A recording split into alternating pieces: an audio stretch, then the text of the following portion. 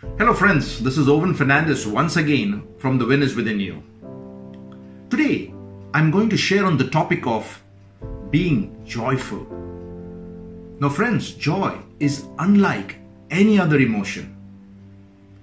The noun joy is at the root of joyful from the old French joie with its Latin root of gaudere, meaning rejoicing.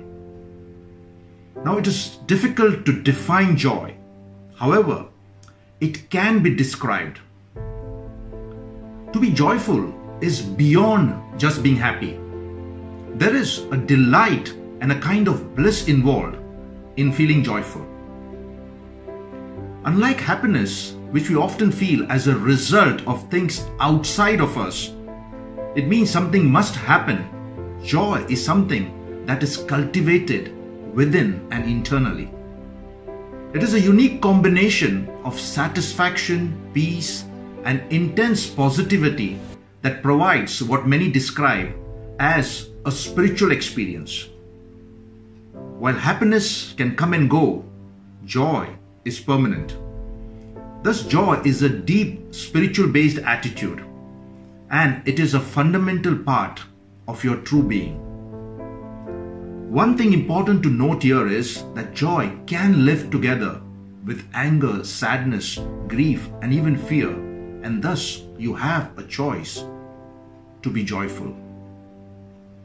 Now, when you are joyful, your whole body benefits, especially your heart and your mind. In fact, research shows that joyful people have less chance of having a heart attack, healthier blood pressure, lower cholesterol, weight management, and decreased stress level. You may ask me, how can one be joyful? Michal Spiegelman shares 3 ways to be joyful or full of joy. Firstly, she says, give yourself permission to be joyful. I repeat, give yourself permission to be joyful. Now friends, being joyful has different layers. When you are in pain, physically or emotionally, or when you are anxious, it might feel impossible for you to be joyful. So what do? When you are in pain, try leaning on joy, and thus it can help you shift to being hopeful. Now when you are hopeful, lean on joy. It can help you to shift to be trustful. And when you are trustful, leaning on joy can help you shift to being peaceful. So give yourself permission to be joyful. Allow yourself to connect with the deep sense of knowing that you are okay no matter what. That's what joy is all about. Second, connect with the kid in you, or as she says, your 6-year-old joyful self.